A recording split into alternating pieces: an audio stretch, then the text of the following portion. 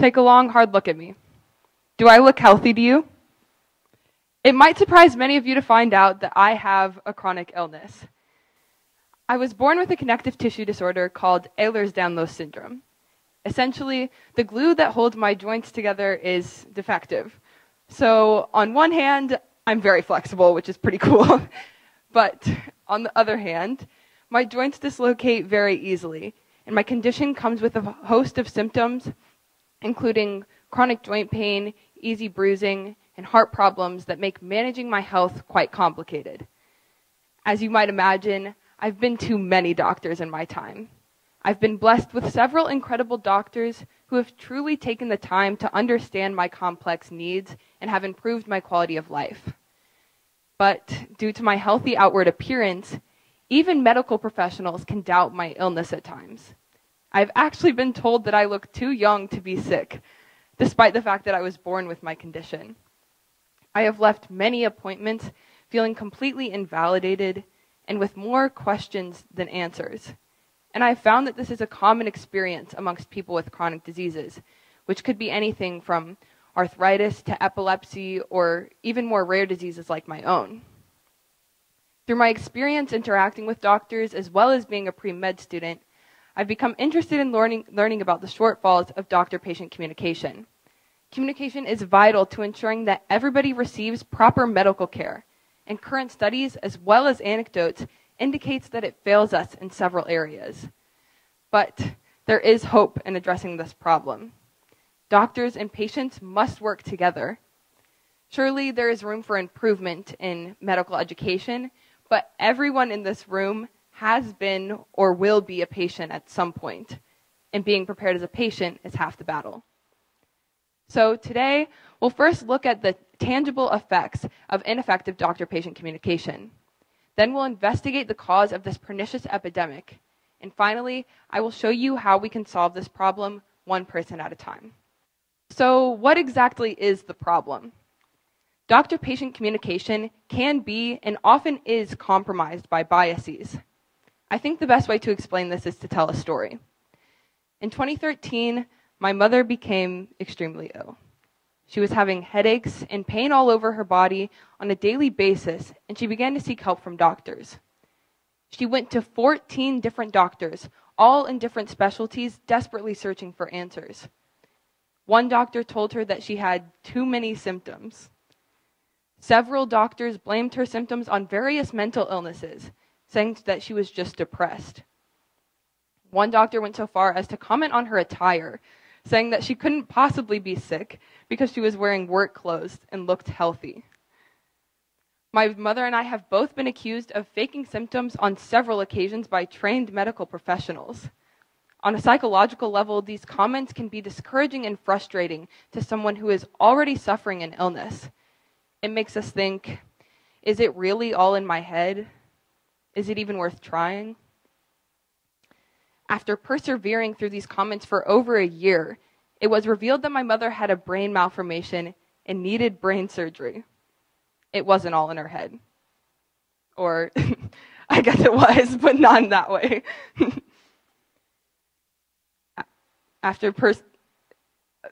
For the longest time, my mother and I thought that we were the only ones experiencing this problem, and that we just had bad luck with doctors. But feeling misunderstood by doctors is an ever-present reality for people with chronic diseases. I decided to post in a Facebook group for chronically ill people asking for their doctor stories. Nearly every single person reported having their symptoms attributed to mental illness or hysteria before they eventually received a diagnosis.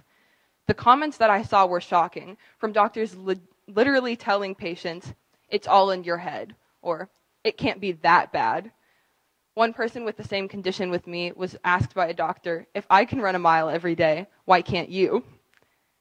One doctor said, "I'm the doctor.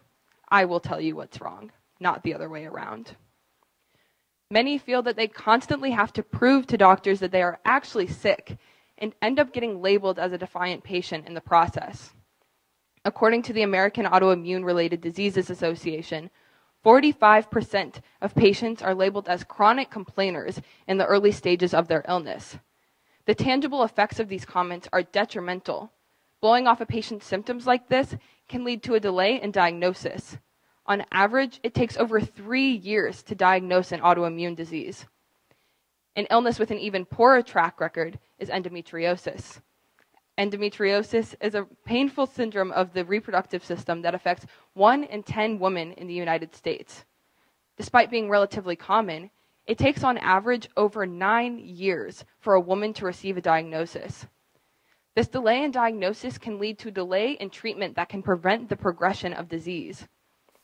In a multi-country study published in Health Affairs, the U.S. led the way with over 40% of chronically ill patients reporting that they had had their time wasted at a doctor's appointment or that their doctor's recommendation had little or no value. I can certainly relate to this. When I was 12 years old, I traveled to a specialist far away from home to address my chronic hip pain. After examining me for under 5 minutes, the doctor informed me that I would have this pain for the rest of my life and that there was absolutely nothing I could do about it. Not only was this untrue, as I sought a second opinion and was able to resolve my pain in under a year, but it was incredibly unhelpful and honestly quite cold, which leads me into the next effect of this issue. Many chronically ill people speak of being traumatized by the experiences they've had with doctors. It's exhausting to constantly have to prove you're sick to someone. Many of us experience chronic fatigue, and going through the effort to schedule an appointment and then travel to that appointment only to be told that we complain too much makes us want to throw in the towel. And for this reason, many chronically ill people do not seek help from doctors again when they need it. While the stigmas facing chronically ill people often go unnoticed, other groups face stigmas as well, and the medical community is starting to take notice. If you're a woman, your pain is much more likely to be attributed to mental illness than if you are a man. You are 7 times more likely to be misdiagnosed and sent home from the hospital mid-heart attack because your symptoms may be attributed to anxiety. If you're a person of color, you're less likely to receive effective and vigorous care for diseases from heart disease to cancer. You are less likely to receive strong pain medications than your white counterparts because your pain isn't taken seriously. If you are overweight, it's likely that every symptom you have will be attributed to your weight, even if that isn't truly the cause. In a survey of medical students, it was found that 67% of them endorsed an explicit weight bias.